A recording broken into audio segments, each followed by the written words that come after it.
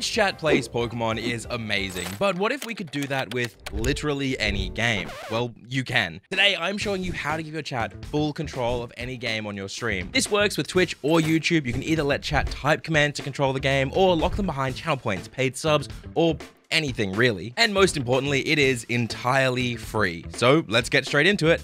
After our sponsor, Owned, your one-stop shop as a streamer, have created an entire scene editor and integrated it into their free version of Owned Pro. This means not only can you now get full overlays from webcam borders, alerts, labels, and more set up in literally 3 clicks, and if you want to use literally any of their packs on their website, you can upgrade from the free version to the paid and get access to their entire library. Oh, and for a little extra month, if you want, you can also get access to the entire Epidemic Sound subscription, which is over 40,000 songs and 90,000 sound effects. If you want to support me, check out the link in the description to try Owned Pro's new free scene editor and more. Thank you so much, Owned. First up, head to the StreamerBot website that I will link in the description for you. This is the tool we're going to use to let viewers control your game. You'll download it, right-click it, extract the zip file, and then you're going to get this big folder of random shit. It looks very confusing, so personally, I like to move this entire folder somewhere I can easily remember, like my OBS resources folder on my desktop. This is where I keep all of my plugins and overlays so I never lose them. I'll then go into that folder and I'll find the .exe. I will right-click that and I will pin this to my taskbar. This way, it's easy to open alongside OBS by just going down to my taskbar, clicking OBS, and clicking StreamerBot. So open them both up, and now before anything else, we need to connect our platform, so Twitch and or YouTube, depending on what you're using. Go to the platform tab, click Twitch, and on the left, log into your main streaming account. If you happen to have a bot account, yes, you can also log that in this exact spot, but we're not going to be using that today. And if you want to log into YouTube, well, exactly the same. Go to platforms, click YouTube account, and log in. The only thing platform will change in this video is you'll use different triggers to let chat control your game, and the tool will read YouTube chat instead of Twitch chat if you're on YouTube, for example. Next, we need to connect StreamerBot to OBS, or I guess Streamlabs if you want to run it that way. But I can't bring myself to install Streamlabs again, so I'm just going to show you OBS, and I really hope it's similar, but knowing Streamlabs, they've probably made it overly complicated and impossible. So go to Stream Apps, right-click, and add. Name this OBS, or ABCDEFG if you want, and then if you're on the latest or even just a recent version of OBS, you're going to leave this as version 5. If you're not, consider updating.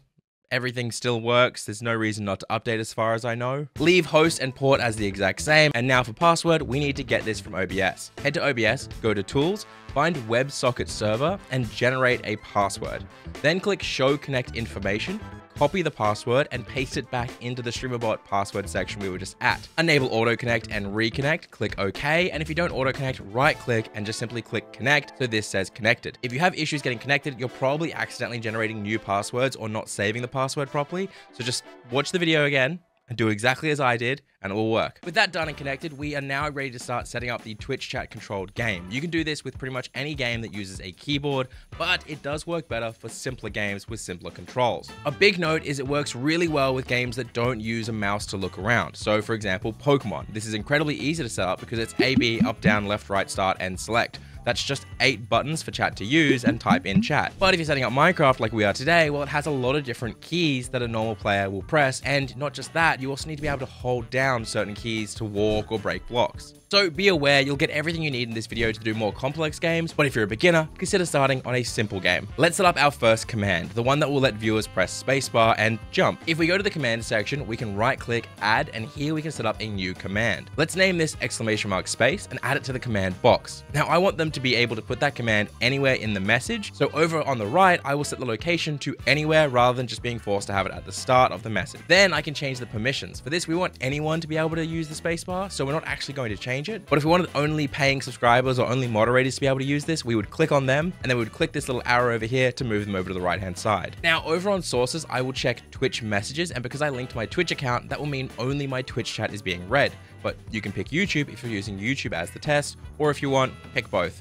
I don't think it matters. Below that, I can set a global cooldown, which is how long all users have to wait to use that command again. Or if I just want, I can set it so one user can't keep triggering the same command over and over and over. Don't set these too high or else people will get bored waiting until they can use another command, but don't set them so low that anyone is going to be able to spam and ruin the entire thing. But once I'm happy with this, I click OK. Now, I'm not going to bore you by showing me making every single command that you'll need because it's the exact same process every time. Make a new command, name it, put the command as spacebar or whatever the corresponding key is going to be, and then go from there.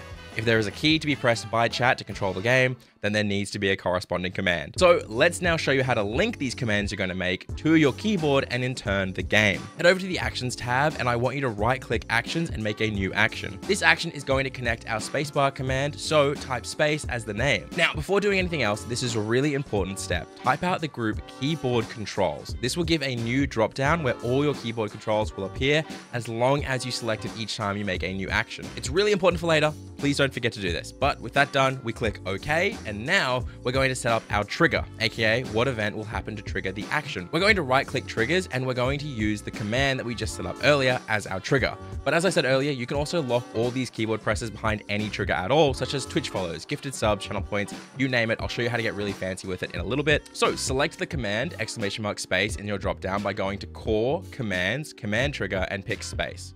Now our trigger is set, we need to set the sub action. I know it seems complex, trust me, once you're done, it'll look really simple and you'll be fine. Now we right click sub actions, go to Core, System, Keyboard Press, and pick the space bar from this big list of different keys on your keyboard. Now, if we tried to test this, it wouldn't work because it would press spacebar instantly, which does nothing in this window. So for testing, I like to add a 5-second delay to the sub action by right-clicking Core Delay 5000 ms, aka 5000 microseconds, and drag it to the top. With that done, I right-click the trigger, click Test, and tab over to Minecraft. If I wait 5 seconds after I click Test, it will simulate the spacebar and let my character jump. Now, hopefully you've realized two really important things from this example. First, you may have realized I needed to be tabbed into the game for my keyboard to work with Minecraft. That is going to be the case with every single setup. If I have my game open, but I'm actually focused on a Google Doc over here, any keyboard redeems that happen from chat are going to happen in the Google Doc. I need to have Minecraft clicked so the keyboard is affecting the game. The second thing you've probably noticed is, well, your trigger worked. And if you want to test this even further, you can also go to your Twitch chat, type space, tab back to Minecraft, wait the 5 seconds, and if it jumps, well then congratulations, you've set up your first ever control command, which means you might not want the 5-second delay anymore, so go back to your sub action and delete those 5 seconds. This process is how you will set up every single keyboard press. Just make sure every action you make for your keyboard is under the keyboard controls group we set up earlier. It's really important for later when I'll show you how to set up a kill switch so you can turn all of this off if it starts going wrong. Now, while you're going through and setting all of these up for whatever game, you'll likely hit 2 snags. The first, as I said earlier, is that you can't simulate your mouse looking around. And the second is the key is pressed once quickly and not held down. To solve the first issue slightly, most games let you keybind the clicks of a mouse. So for example, take Minecraft. You can change the attack, destroy, use, place, and pick block buttons, which are all usually different mouse clicks, to different unused keys on your keyboard,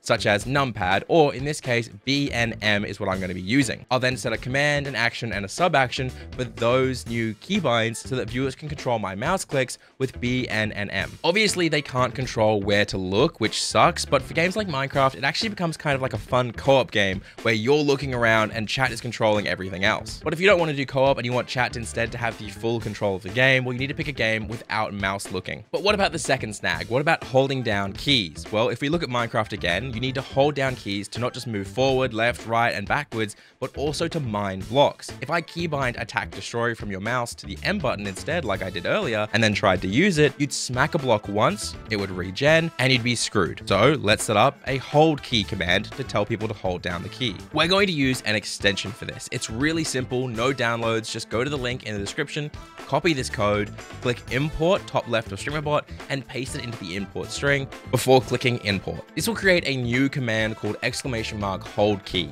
You'll need to go to the commands and right click and then enable it as well, so please don't forget or else none of this will work. Now, if we go back to actions, there are 2 more actions in your list. First is the hold key. This is the command typed in chat to hold down certain keys. And then the other is HoldKey_redeem. This is for channel point redeems. We're focusing on commands because a lot of you guys aren't affiliates, so ignore the redeem version for now. Go back to HoldKey, click it, and we get a few arguments over on the right. These are the settings we need to set up. Blacklist means any keys you don't want viewers to be allowed to hold down, and whitelist are keys that should be allowed to hold down. If you want them to access all the keys except only a few of them, add them to the blacklist. But if you want them to access none of the keys except a few, add them to the whitelist. We're going to add to the whitelist WASD by double-clicking whitelist in the arguments and then typing WASD. But we're also going to add B, N, and M because we want viewers to be able to hold down M to break blocks, remember? Below that is testing. This is a delay we will turn off later, but for now, it helps us test by delaying the command 5 seconds before triggering, much like we set up earlier. Below that is default time. This should change depending on the game, but in short, 1000 ms is 1 second,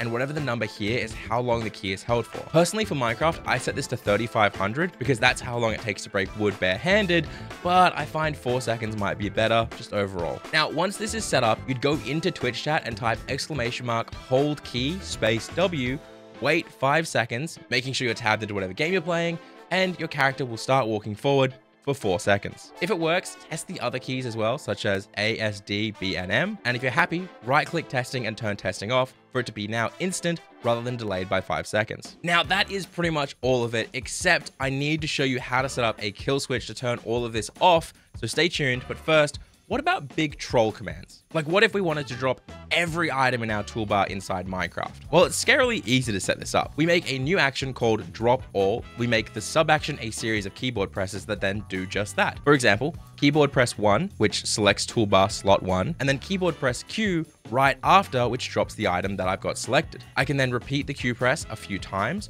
before turning it all into a group by right-clicking, group, and moving it up. I'll now duplicate this group 9 times, and then I'll go through the new 8 that I've just duplicated, changing their name so they correspond to the toolbar from 1 to 2, 3, 4, 5, 6, 7, 8, 9. And then I'll add a little delay at the start before running a test. But wait, we didn't set up a trigger, so what are we testing? Well, we don't want this to just be a basic command that anyone can redeem, or else we'd never get anything done. We want the trigger to be something harder to do, like a Twitch sub. So right-click triggers, go to Twitch subscriptions, and pick maybe a gifted sub, a subscription, or any other event that you want to be able to activate this. Once that's done, right-click it and click test. Tab into the game, and as you can see, it'll drop everything. Now, as I said at the start, giving randoms on the internet access to your keyboard might not be a great idea. This is a fairly safe way of doing it because really you're not giving them access to everything, you're just giving them access to a few individual keys that you'll set up and control, but if you set it up wrong, it can cause issues. That's why we're going to make sure we have a kill switch. The first is just closing StreamerBot. If you close StreamerBot, nothing will work. Literally, it just all breaks in seconds. No one can redeem anything. The second is a kill command. Make a new command called !controls off. Don't give access to anyone except mods and yourself. Then head back to the actions platform and make a new action called turn off controls. Set the trigger to be the command we just made, and then you'll need to set up 2 sub actions here. They should be set as core actions, set action group state, and you want to set it as disable hold key and the other as disabled keyboard controls. Now, if you just type !controls off in your chat, or even if you just right-click and test the trigger, it will turn all those actions in those groups off, hence why grouping them all earlier was very important. When you're ready to turn all this back on, you can either make the same command in reverse, or just right-click the action group and click Enabled. If you need help setting any of this up, please just join the Discord. We'll be able to help you run through everything. You can post screenshots, click here for more life-changing OBS tips, and then click here to support the channel for just $1 a month. I'll see you guys next week.